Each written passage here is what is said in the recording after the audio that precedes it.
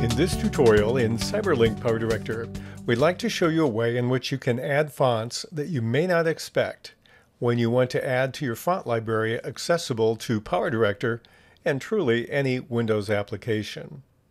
What I'm going to do in this case is rely on fonts that come through the templates available through the video intro and outro room.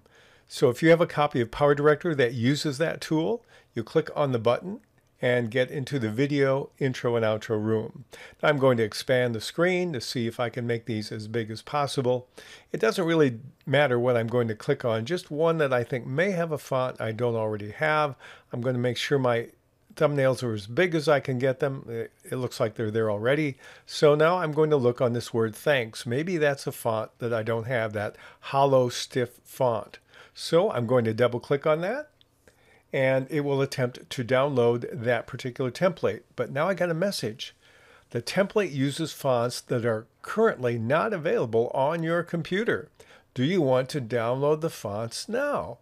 So that tells me there are fonts in this template I don't have in my current copy of Windows in the font family. It analyzes them and looks for, oh, you don't have this. Do you want it? And it will make it available. So then I click on that, on the yes. And then what happens on my copy of Windows is I have a pop-up screen that makes me want to say, do I really want to make this change? And I have to say yes or no. That is not something that the system records here when I'm recording this for you, but you may see something like that. So if I agree, I click on yes, and then it resumes and it loads the template. So the fonts load in one way, and then the template loads normally.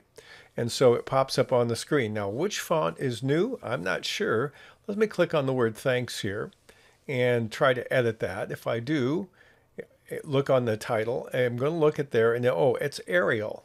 Okay, I already have Arial. That must not be it. Let's try the for watching. I click on that. Oh, that's Lato, L-A-T-O.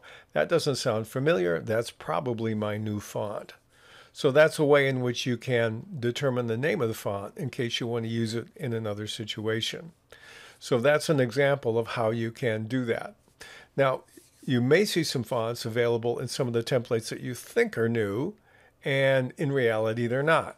Let's see what happens in that case. I'll scroll to some other one here. Let's say I click on, let's see which one will I pick. Let's take this happy birthday one here. Maybe I don't have that font for happy birthday. I click on it and it just downloads the template. It doesn't stop and say, oh, I have new fonts for you. If you delete a font in your Windows system that is already on one of the templates, it will revert to a different kind of font. It will substitute the font for something else. If you make edits after you do this, you may have some incongruities. That's an interesting bonus that you might enjoy.